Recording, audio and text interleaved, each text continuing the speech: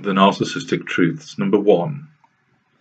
Every day spent with me means another part of your heart dies. The heart of an empath is treasured by our kind.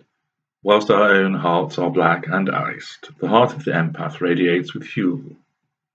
It is capable of love, desire, admiration, compassion, concern, hurt, and so many other emotions which radiate from it. The empathic heart is a veritable fuel pump, and as such is coveted by us. It has so much more to it than that which we have in our hearts. We are envious of this, but recognize how such a heart is there to serve us and cater for our needs. You, as an empathic individual, also have one further major difference between your heart and ours. Yours is free. Your heart is free to choose who it engages with, who it falls in love with, who it wishes to show joy to, who it wishes to share its innermost desires and secrets with. It is free to show its pain to those that it chooses. We are jealous of that freedom. Our desire to receive the bountiful fuel which is pumped from you by this delicious heart brings with it our desire to capture it and prevent you exercising this freedom any further. Our dark hearts are bound to the venom that flows through us, to the vitriol which we spray over those around us, and the adherence to hatred, envy, fury, and other such dark emotions. Our hearts know no such freedom like yours. The nature of our hearts is that they are preordained in how they will function. In capturing your heart for the purposes of fuel, we also desire to capture your heart to take away this freedom that you have.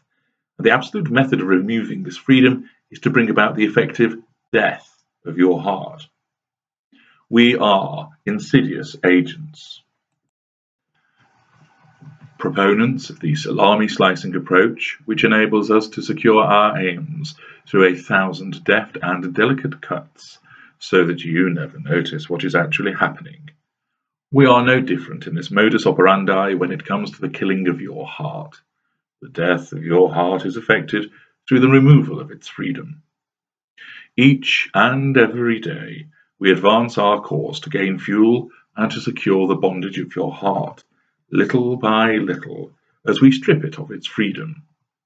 Through the dazzling love bombing, we invade it, taking it piece by piece, so that it belongs to us.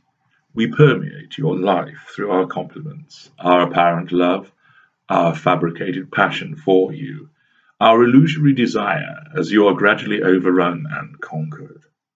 With each passing day, as we unleash our charm on you, our legions of text messages, our battalions of telephone conversations, and the marching foot soldiers of love, we take a piece of your heart and capture it. Thus, a part of it has effectively died, since it has lost that free will. Of course, entirely consistent with the notion of romance that you have been indoctrinated with, the capture of your heart in such a way is regarded as a wonderful thing.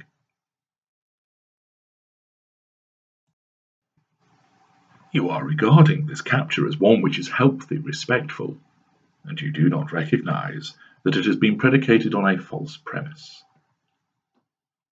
Once we have you embedded, your heart is ours. It has been captured. You no longer are afforded the choice of where your emotions can be directed. They must be directed towards us, and us alone for the purposes of our fuel provision. The onslaught continues, as, having captured your heart, we then set about our scorched earth approach through devaluation, as our despicable manipulations and horrid machinations are deployed against you for the purposes of maintaining the occupation of your heart and the total hegemonic control of its emotional output. We captured the good, the love, the admiration, the compassion, the happiness, the joy, and so forth. Now we capture the bad, the pain, the hurt, the fear, the terror, the hatred, and all other negative emotions.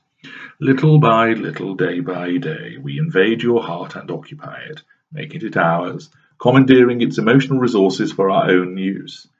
and in so doing we strip away its ability to function in a free manner. The removal of this freedom is how your heart dies when you are with us. This happens on a daily basis as we slowly cause your heart to die through our polluted control of you.